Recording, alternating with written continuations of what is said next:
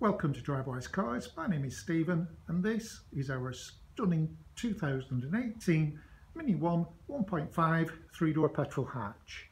It's had one owner from new, who's Katherine. She bought it brand new from her local mini dealer.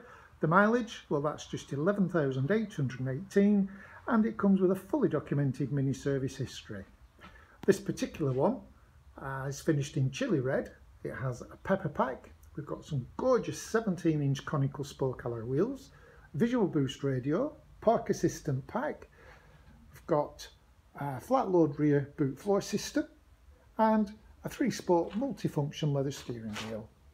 So as we just take a moment to pause and appreciate those beautiful alloy wheels, as we slowly make our way now down the near side or passenger side, and just peeping at us on the black part of the rear bumper, that's part of the parking assistant pack. So it gives you front, rear and side parking sensors.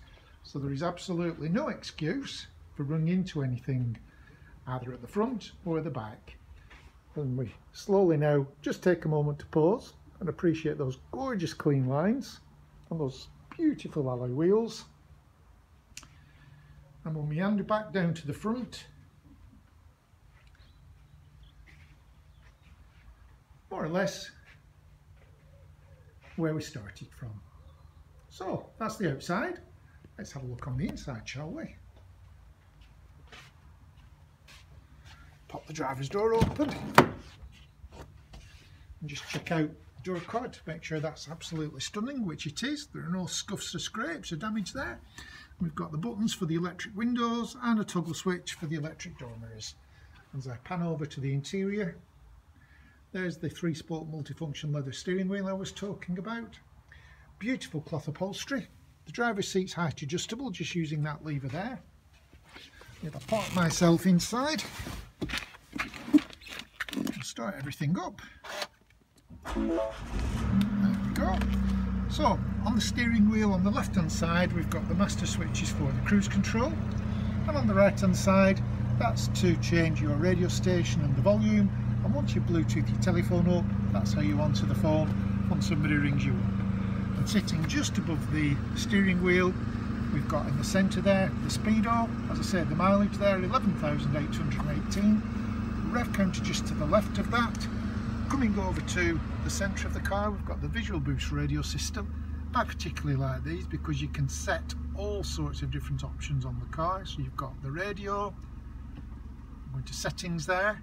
You can change the time and date. Sorry, that's better. The central display. Go around one. And this is the bit I like best. It lets you check the engine oil level. Tells you your service requirements. So there we've got service history. First service was carried out in October 2020. And if we look on that, it's due a brake fluid change, which was January this year, so we'll have that done for its new owner. The engine oil, well, that's not due to be checked until October next year or in 17,000 miles, and a vehicle check, that's due at the same time, October 22 or in 17,000 miles, the same as the engine oil. That's it. So just coming below that, we've got all the heating and ventilation controls. So we've got the temperature for the passenger on the left, for the driver on the right, and the large wheel in the centre is for the fan. But on this one, with the visibility pack, we've also got a heated front windscreen, which is extremely useful. Just underneath that, we've got the start-stop for the car, and there we've got a bank of switches which include activation for the parking assistant, stop start, and we've got the I forgot what that's called now, the ASR anti-slip regulator. Sitting just below that, on the left hand side, we've got a USB and an auxiliary port on the right hand side. Twin cup holders, 6-speed manual gearbox, and here's the master control panel for the visual boost radio, so you can change all your settings exactly as you want them. So that's the view from the driver's side. Now to gain access to the rear, just behind the driver's seat there's a lever. I'll pull that up push it forward and the seat slides forward, so you've got access there for people in the back. So I'll come round to the back now. To get in the boot of the 3-door hatch, there's a little touch button just underneath the mini badge. Lift that up and there we go.